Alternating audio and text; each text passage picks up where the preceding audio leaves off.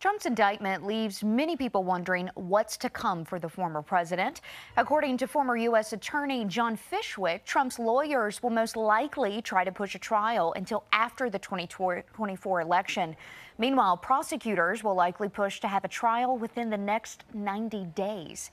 President Trump doesn't plan to slow down his campaign due to the charges. In fact, Fishwick says, if anything, it's giving him a boost. Obviously, this is a very serious moment for our country. Will the judicial system be able to handle this, where the leading candidate is now facing 3 criminal trials, 2 from the Department of Justice? Will people have confidence that these trials are taking place openly, transparently, and fairly? And as we've told you before, Donald Trump has pleaded not guilty to all these charges.